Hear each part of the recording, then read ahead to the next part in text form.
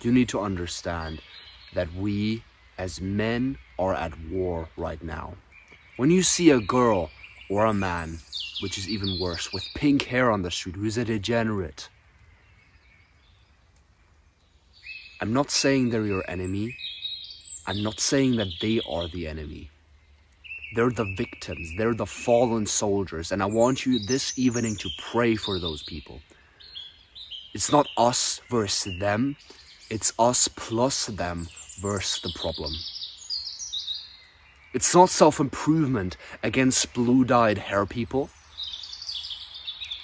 It's not this guy versus this guy, or this woman versus this woman. It's not God versus these people. It's God versus Satan. You need to understand this. This is the genuine battle that we're fighting right now. And don't cope. Do not cope right now. These people have fallen, okay? These people have fallen for the lies of Satan. And us who have found the truth, we don't help them, right?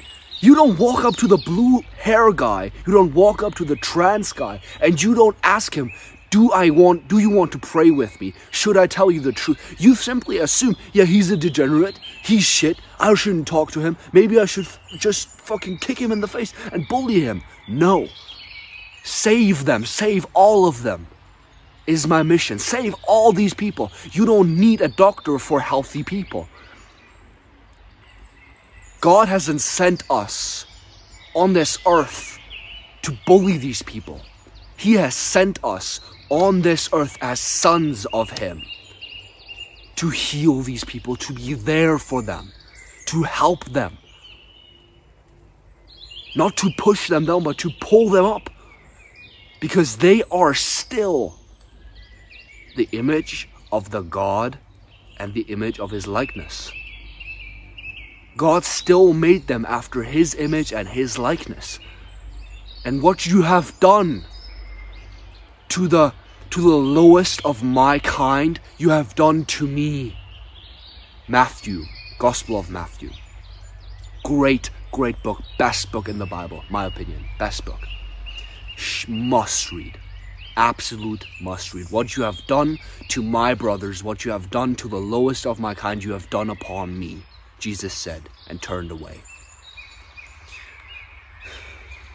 Do to these blue-dyed hair people.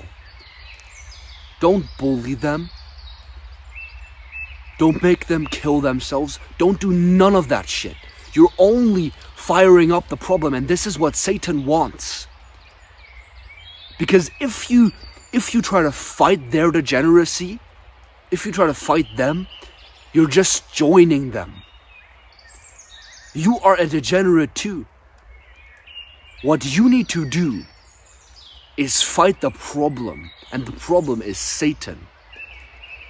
The problem is that Satan has too much control because there is too much sin on the world. And this is something that starts not with them.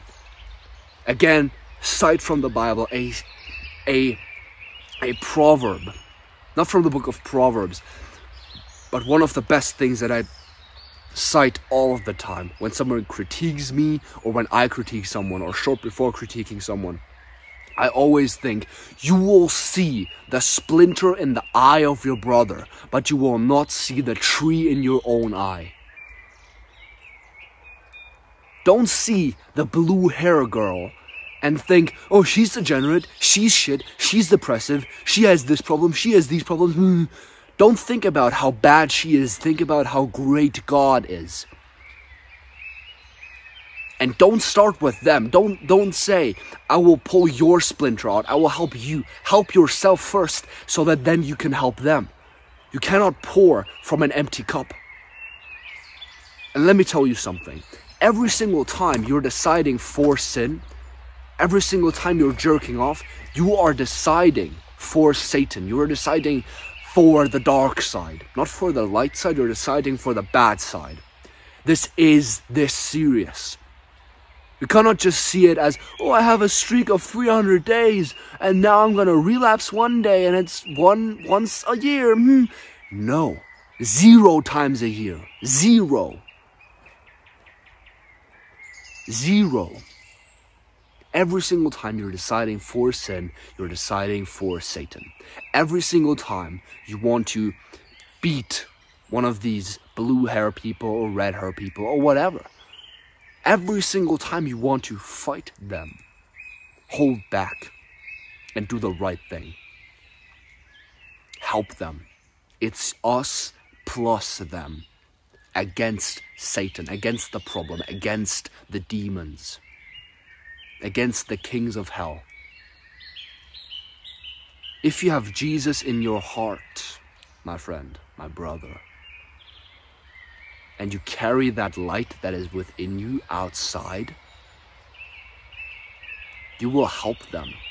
Speak the truth. Talk about the Bible.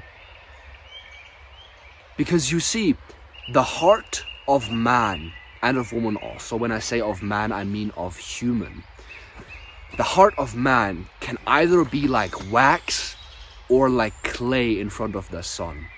Let's imagine the sun is God. And our heart can either be made of wax and it will melt in front of the God, and it will melt in love and in joy. Or it can be hardened like clay, hardens in the sun. And by simply having this light of God within you, it's as if you're carrying the sun around. And the people around you have hearts of wax. So the people who are ready for God's voice, they will soften their hearts and they will listen to you and they will turn around. They might not be healed right now, but you can heal those people. The people who have a heart of clay, those people will harden their hearts. And you can test this. You can test all of your friends with this if you want to. Simply, and you can test this simply. And